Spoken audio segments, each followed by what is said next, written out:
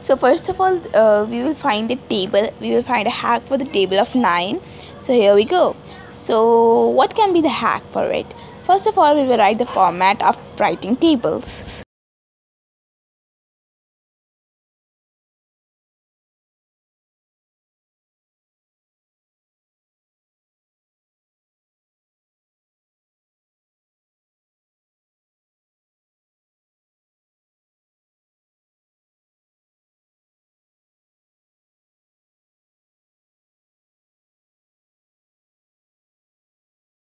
Writing, we should write the numbers from 0 to 9 in order.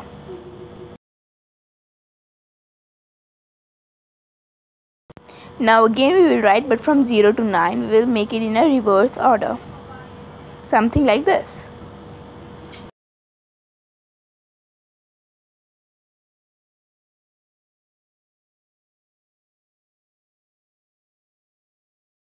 So now we will see the easiest hack to find the numerator, the sum of two denominators with the numerator 1. So let's start. So here, first of all, what's the first step is we should add the denominators together. Here the denominators are 6 and 7, so we get the answer 13. Now in the second step, we should multiply these both denominators together, like 6 into 7, that is equal to 42. So this is the easiest way to find the denominators, the fractions with the numerators 1. So now we have our next step. So here we will be adding two fractions that have different numerators and denominators together. So how to do this? We will be doing this with the butterfly multiplication method. So first of all, we will make something like this. Now you should multiply these numbers together, like here 5 and 2, because that's the column. So 5 into 2 is equal to 10.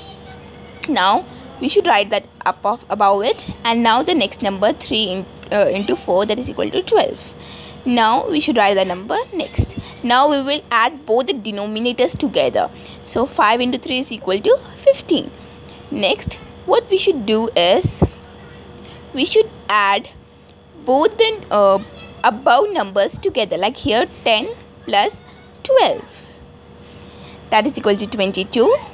And so our numerator is 22 that we get, and the denominator is 15.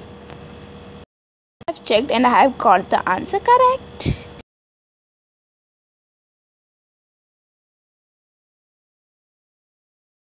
So moving on to our next hack, here we will multiply the table of 9 using our hands. So how to do this? Let's see.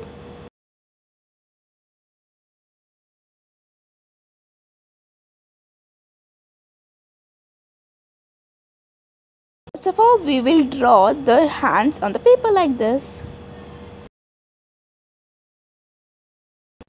So after drawing, we will number the fingers of our hands, something like this.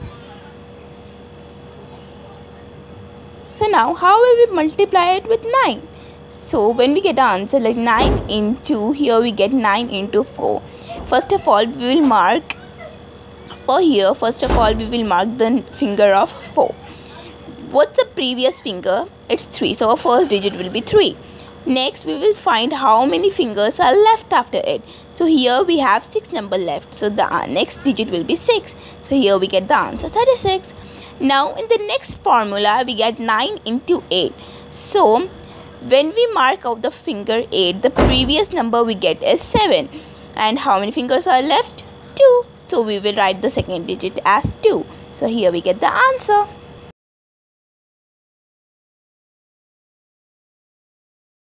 Sometimes multiplying large numbers may seem a little hard for you. So here is our next hack.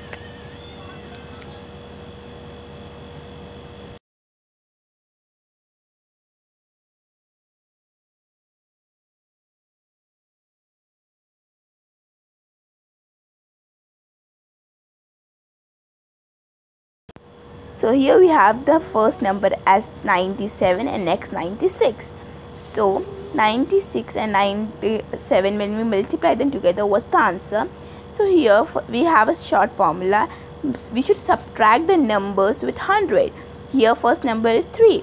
We should now find the next number, that is 100 minus 96. Here we got the answer 4. So first of all, we should add these numbers. 3 plus 4 is equal to 7. Now we should subtract 7 from 100. The answer we get is 93. So our first two digits will be equal to 93. So now we should multiply these both numbers together that first we added. So here we get the answer 12. So this is our answer for this question.